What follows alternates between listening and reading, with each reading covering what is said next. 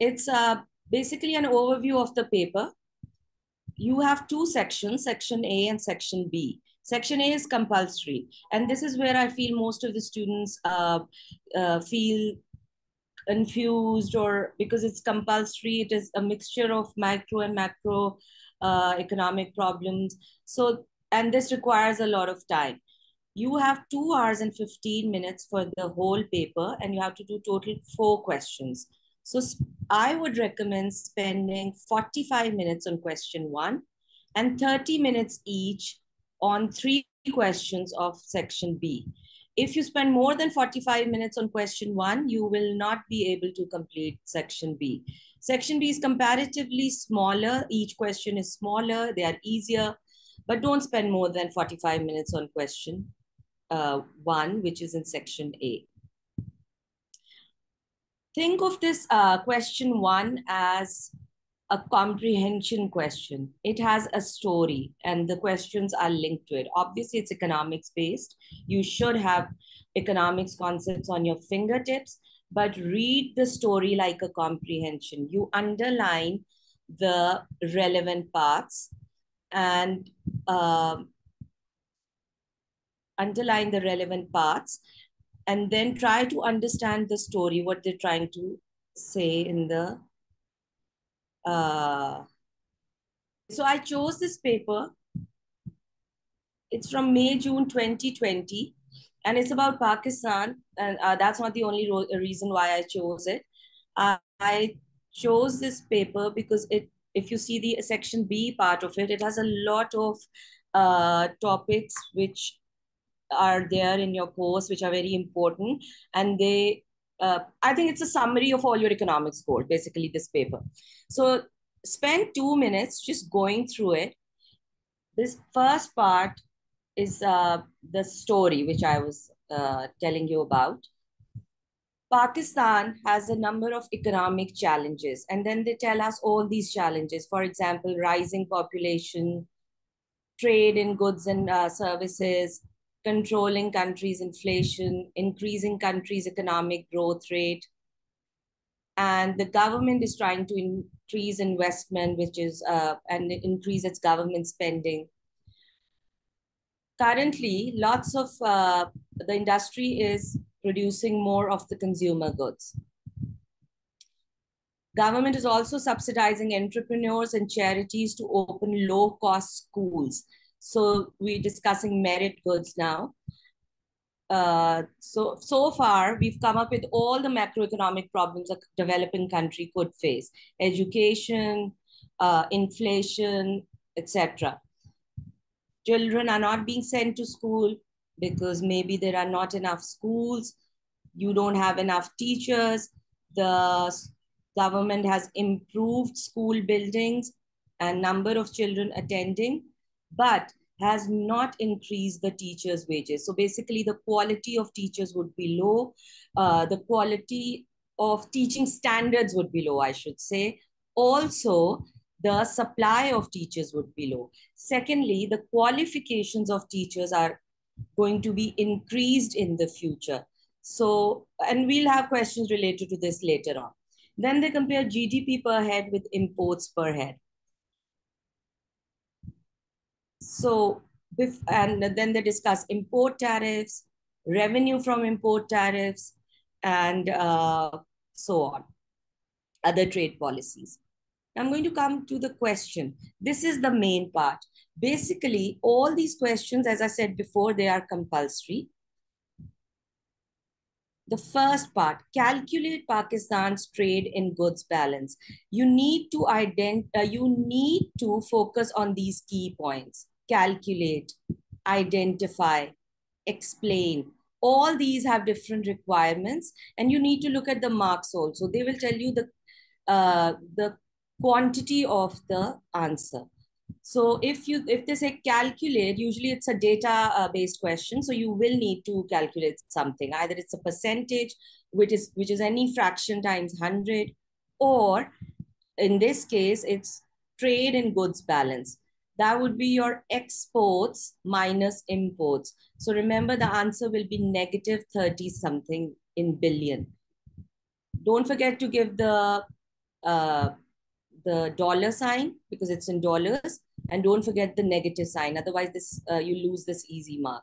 It's all about gaining these 1, 2 marks and not losing them in careless mistakes.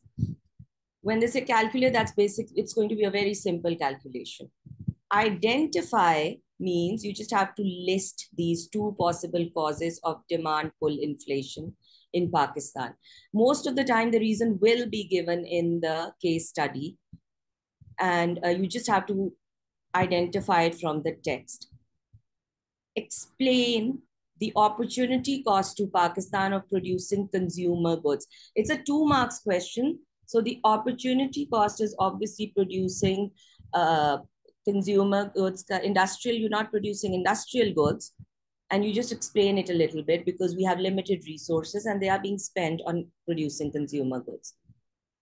Explain 2 reasons. This is not identify now. Why education is a merit good. This means they need more than a sentence. You should know what a merit good is. It will benefit the society. It has to be provided to have better living standards. It does not matter if the private sector is not providing it. It is the government's responsibility to provide this merit good. Education, health, these are examples of merit good. Analyze why the children of poor families tend to receive less education than children of rich families. I'm not going into details of this question. I want to focus on this part. When they say analyze, and it's a 4 marks question, they want details. You compare everything. Why people who are more privileged tend to receive more education. You just can't write, that's not the answer. You need to tell us why. You need to tell the examiner as if he doesn't know what's happening in the developing country and give a detailed answer. People belonging to poorer families, they have children, they don't have resources to send them to school. They'd rather send their send their children to different places to work. They are bread earners, basically.